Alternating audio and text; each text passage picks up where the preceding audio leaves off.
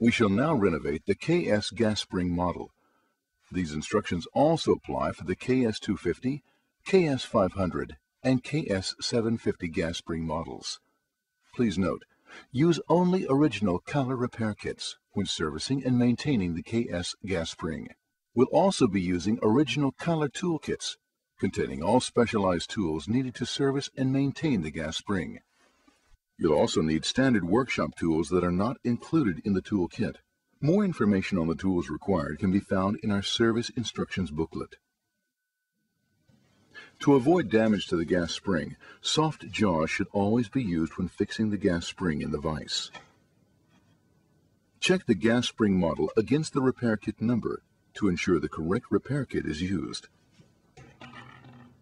Begin by discharging the nitrogen gas pressure.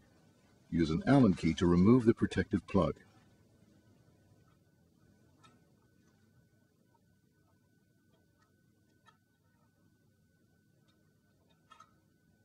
The special valve tool has two functions.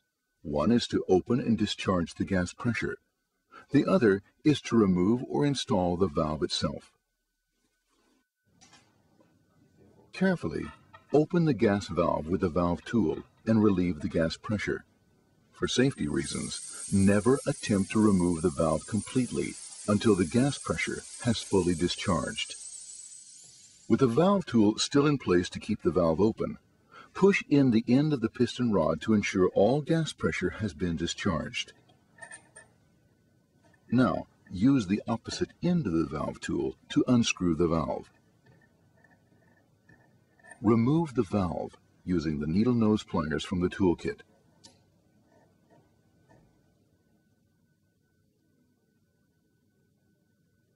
Knock the guide down into the tube using the appropriate mounting sleeve, thus exposing the lock ring.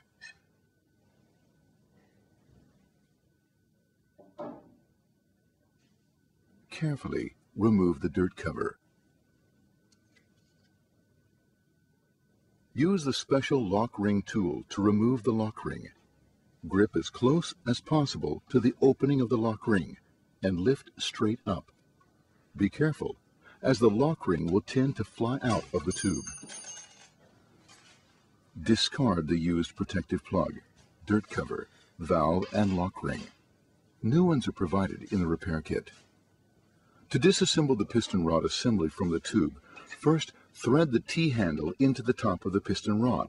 The piston rod and guide sleeve may now be removed by pulling straight up.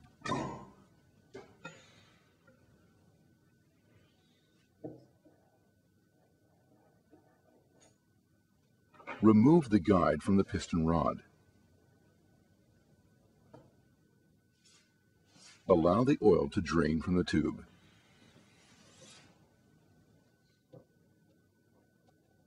The tube and piston rod are to be reused and must be cleaned thoroughly. Clean the components carefully using a degreasing liquid. Dry using compressed air. Examine the components for scratches or damage that can lead to gas leakage. Pay particular attention to sealing surfaces inside the tube and on the piston rod.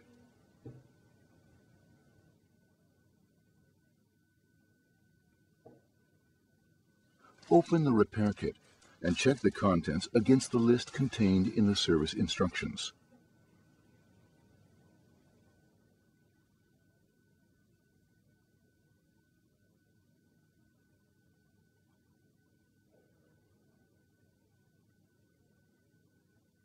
Now it's time to assemble the gas spring. Secure the tube in a vise fitted with soft jaws.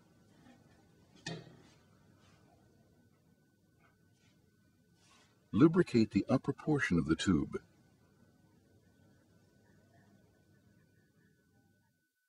Fill the gas spring with the correct amount of oil as indicated in the service instructions. Make sure to lubricate all seals.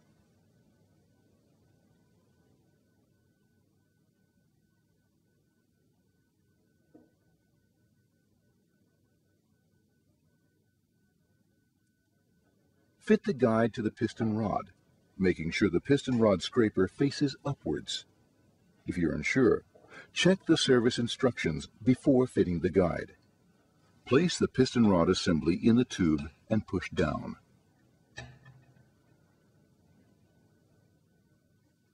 Tap the guide into the tube using the appropriate mounting sleeve. Position one of the open ends of the lock ring in the groove and press the lock ring in by hand or using a plastic mallet. Screw in the T-handle and pull out the piston rod assembly so that the guide sits flush with the tube's upper surface. If the guide does not sit flush with the tube's upper surface, it has been assembled upside down. Mount the new valve and use the valve tool to screw in finger tight.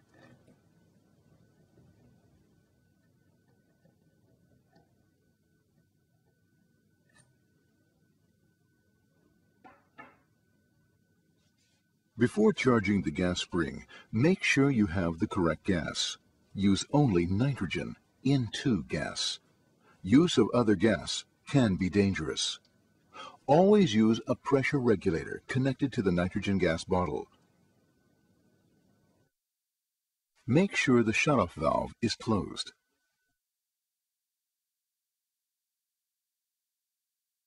Ensure the sealing washer is in place and undamaged.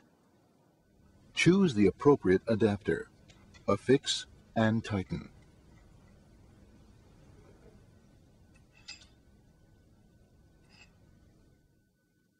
Open the gas bottle valve and check the pressure gauge on the left to ensure the bottle has enough pressure.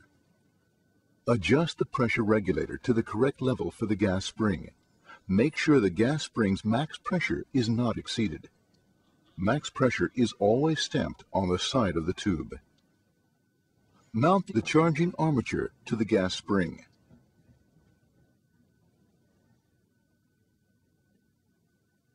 Check that the evacuation valve is closed. Slowly open the shutoff valve and wait until the pressure gauge needle stops rising. This is the preset charging pressure. Close the shutoff valve. Open the evacuation valve to dissipate pressure in the armature. The charging armature can now be safely disassembled. Affix the protected plug and tighten. It's important to do this as the protected plug has a sealing function. Finally, mount the dirt cover.